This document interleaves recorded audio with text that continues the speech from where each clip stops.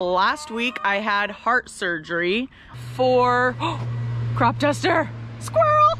It does feel stressful because it's like, am I gonna hit sugar in time? You know, I'm always stressed out, so that's just how it goes for me.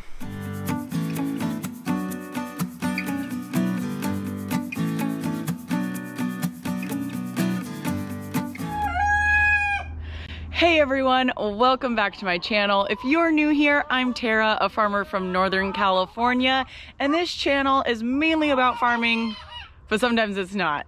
So if you guys missed my last video, last week I had heart surgery. I did not have open heart. I had a cardiac ablation to treat an issue called WPW. But if you guys want to learn more about that, you can watch that video. So it has been a little over a week and I am feeling great. A couple days ago, the doctor cleared me to kind of go back to work. You know, they said just slowly get back into it. Don't go crazy all in one day. So I worked a little tiny bit yesterday, but I didn't do much. So today is going to be like my first day really back on the farm. So this morning I am out letting out the chickens and checking on everybody, and then we're gonna head to the farm and look at the vineyard. We are a couple weeks away from harvest. We're just working on getting that sugar up, but I'll tell you guys all about that when we get to the farm. We're gonna take care of the chickens first.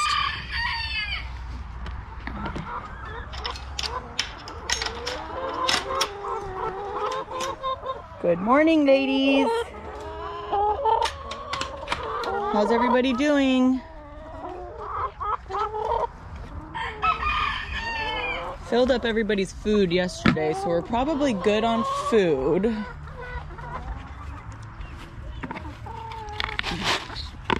That one's good. We got a good amount of water there. That water's looking a little low. I could probably fill it.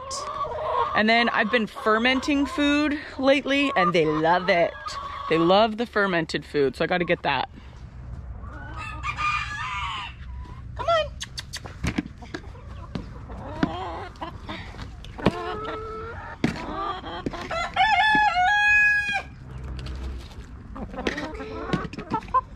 This looks like it's gonna need a little bit more water, guys.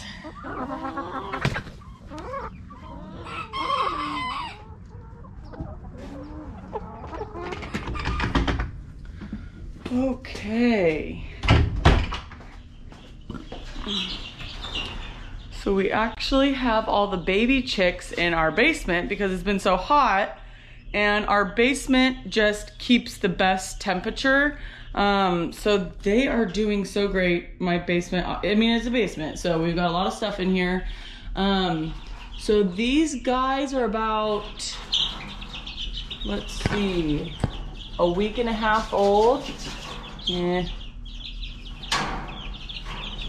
I got 24 chicks from Stromberg's. So I've got 12 up here and 12 down here, which you can't really see. But I'll show them to you guys as they get older. So I just come in and turn on the lights. I have got a ton of cleaning to do this weekend. I had a couple sick chickens. One didn't make it, one did, but I gotta clean the whole hospital section out. That way it's all nice and clean if I ever need it again. But I will be showing you guys as those chicks grow because I'm so excited about it. If anyone is interested in mail order chicks, this was my first time getting mail order chicks. I got them a few days before my surgery. They did amazing. 100% lived. 100% are still living, because I've heard sometimes you can lose them in the first couple days. They are all in great shape, and I'm so happy with Stromberg's. I was really nervous because I hear horror stories about getting chicks in the mail, but 24 chicks, so I don't even know how many chickens that is, but it's a lot. Okay, we'll head to the farm now. Okay, we are back on the farm. Feels so good. I have been able to come a couple times just to look around, but it still feels good. So the first thing I'm gonna do this morning is I'm actually gonna turn my irrigation on. We are not doing a full irrigation, but I am gonna be putting some fertilizer on, which is in this tank right here. I think I've shown this to you guys before, but I have an injector pump and it takes the fertilizer and injects it into my drip line. So the first thing we gotta do is turn the irrigation on, and I normally run it for like 30 minutes to an hour just to get like all the water going. And then we'll turn the injector pump on. I've been using my drop control for my irrigation, which is nice because I have it on an app. But for this, it's just like really easy to use that timer to just like be able to turn it on and off when I need. So yeah, I just turned it on. So I normally will hear a click from over there. There's like my electricity, and then there's the pipe going up the levee, and air will start coming out. Okay, there, I just heard the click.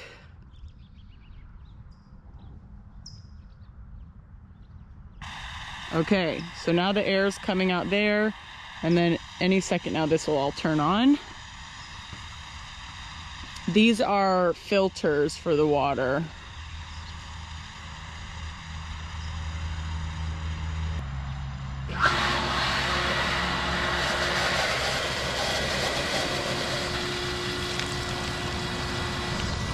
All right, it's on. Woo.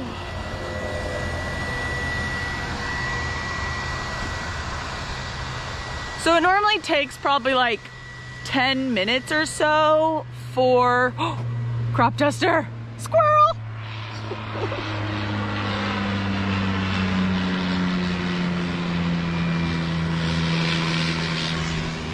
If you guys don't know yet, I love the crop duster. Like, I love watching him. It is a super calm morning, so he's probably spraying something. Okay, so it normally takes 10 to 15 minutes for the water to get through the lines, and I start hearing them whistle, and then I'll start hearing, then I'll start seeing them drop. But everything is looking really nice.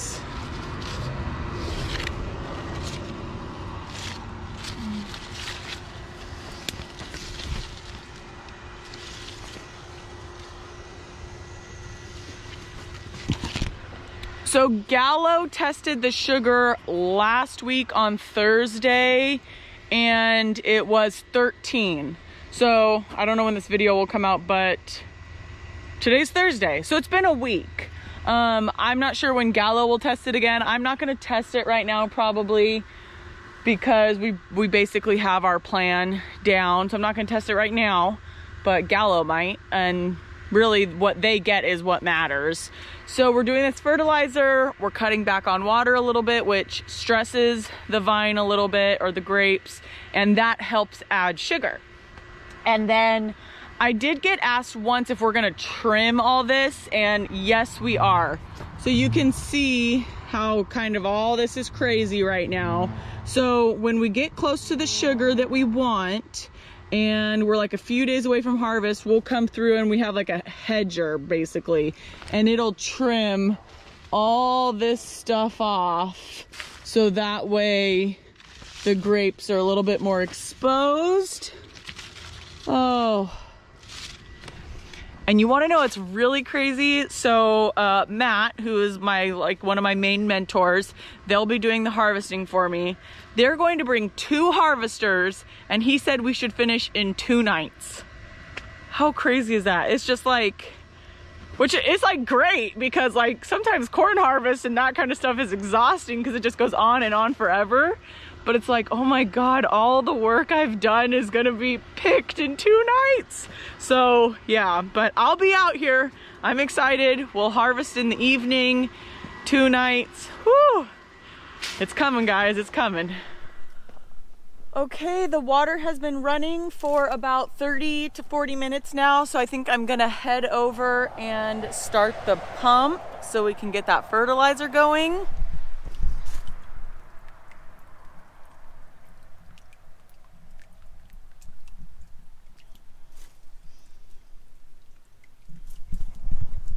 One thing I don't talk about that often, but I just wanted to mention, is I do have a merchandise shop. Here's one of my favorite shirts right now. Beaver Vineyards, and it's got a beaver. This beaver was actually inspired by my grandpa's logo, which was a beaver in coveralls holding a welding rod, because my grandpa was a welder and he had a custom welding business, and someone had hand drawn that for him. So I sent a photo of that logo that was my grandpa's and got this one made. So if you guys ever want to support me in another way, you can check out my merchandise shop. You can find it at beavervineyards.com, and I'll put a link in the description. But you know, check out the shirts I've got some stickers, and maybe you'll find something you like. Okay, so let's go turn on that injector pump. All right, let's go ahead and get this pump started.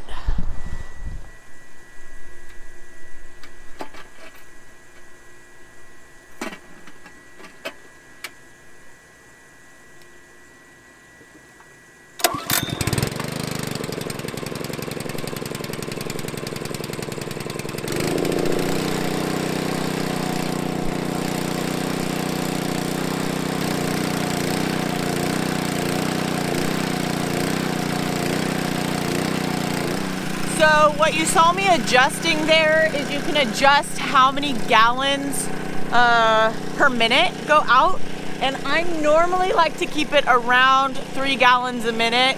I just feel like it's a happy medium. You don't want to go too slow, but you also don't want it to just like blast it out, because then I don't feel like it evenly gets across everything. So let's check. I need to put half of this tank. So 250 gallons. So we've got 250 gallons that we're gonna put out on this side, roughly 3 gallons a minute. So we're looking at around 80 minutes. So I'll come back in just a little over an hour and check it and see how we're doing. All right. So we still got a little ways.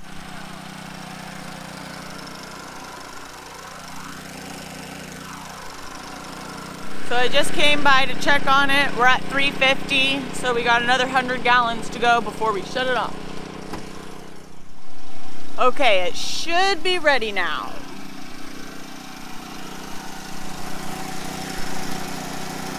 I'm gonna say yes.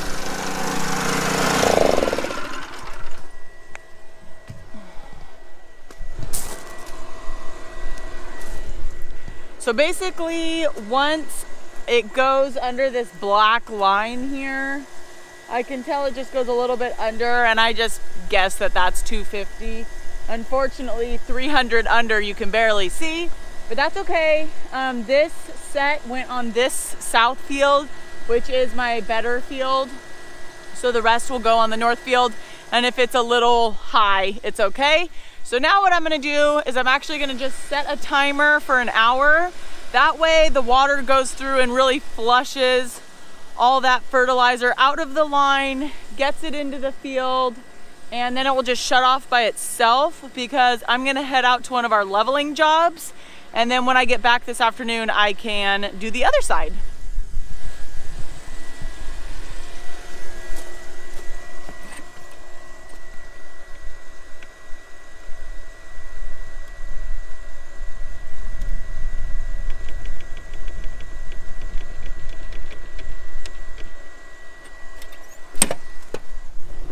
All right, so it's on for an hour. It'll shut off on its own, which is good, and we'll head out to the next job. I'm feeling really good today, guys. I am taking it easy, but I'm feeling good.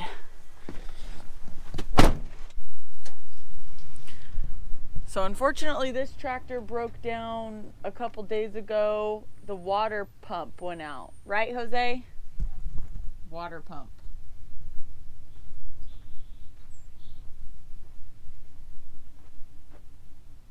Bummer.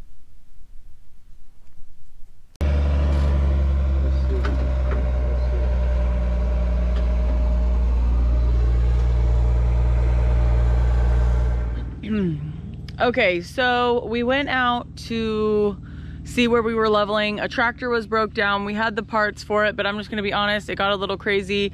And right now I'm having a hard time filming things when we get really crazy and when my dad is trying to fix something. So I apologize, I didn't get that stuff filmed, but the tractor is fixed and I'm back on the farm.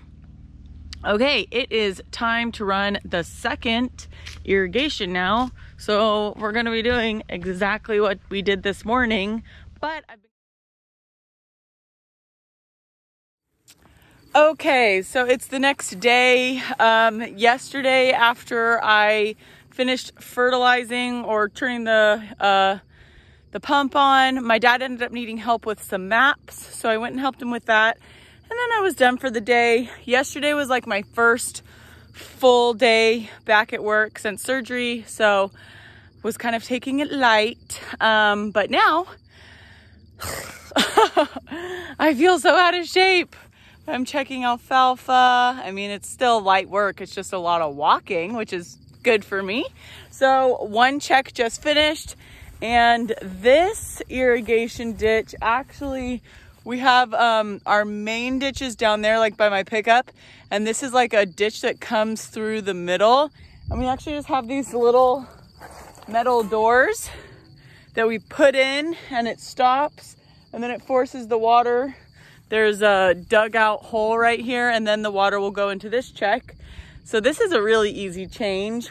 And then I'm gonna walk all the way, well, I'll probably drive my pickup. I'm gonna walk all the way down there and check another check down there. So, normally my videos take me a couple days, sometimes even a week, to actually edit and get up on YouTube. So just for reference, today is August 7th. So this morning I kind of made some phone calls to like my whole vineyard support team, if you want to call it. So I've got my mentor, which is Matt. I've got my PCA, pest control advisor, Charlie, and then my Gallo rep. So I talked to everyone this morning, and I've got some pretty exciting news. So I chatted with Matt first, and I have been curious, like, what is the latest they'll pick Sauvignon Blanc in my area? And he told me September 1st. So I was like a little worried because I just like, even though it's August 7th, so we have like plenty of time, it does feel stressful because it's like, am I gonna hit sugar in time? You know, I'm always stressed out, so that's just how it goes for me. And then, so I talked to Matt, and then I talked to Charlie, and I told him, you know, what I've been doing, how we kind of talked about how we're going to adjust water and stuff like that. So Charlie also has his own vineyard. I don't know if I've talked about them before or not on YouTube, but you can buy their wine online. It's Pressley Vineyards. So he is my pest control advisor, but they have their own vineyard and they make their own wine, him and his wife. So it's super awesome. So definitely check them out, Pressley Vineyards. But so we discussed how to adjust the water to try to get the sugar to go up. So I haven't checked the sugar since before my surgery, and I got 11. And then a couple days after my surgery, Gallo let me know that they got 13, but that was a week ago. So I wasn't really sure where we were at. And so this morning I called my Gallo rep, and I just didn't really know how often they would be checking the sugar now. And he said, we're going to check it every week. So they just checked it, and we're at 15, which is so great. That's kind of like where Charlie was expecting me to be. So the Gallo rep told me he thinks we're going to harvest in 2 weeks. 2 weeks, people. So I think I figured out, you know, it's probably not gonna be exactly 2 weeks, but there's gonna be like a 10-day gap between when I harvest and like when the cutoff date would be of September 1st. So here's this ditch. The alfalfa is really grown on it, so you can't really tell, but there's like these little dams, and we have the pipes through. And then it's got this little door here that I just put in. And so that dams it off, and then the water is getting forced through there to fill this check. So yeah, I mean, I've definitely been feeling the stress, but today I'm feeling good because we're at 15. We kind of have a game plan right now, possibly harvesting in 2 weeks, which is just so mind-blowing. And I think the only thing is I wish I would have started YouTube sooner. You know, I've been on YouTube maybe a year, a little over a year now, and it just would have been so cool if I started from like the very beginning, you know. I didn't even start my Instagram right at the beginning. Could have been like 6 months after I planted or something. So, but hey, at least I started, and it's so cool to see all of you guys follow my journey here on YouTube and on Instagram. And we're gonna all experience my first harvest together. It's gonna be amazing. I can't wait.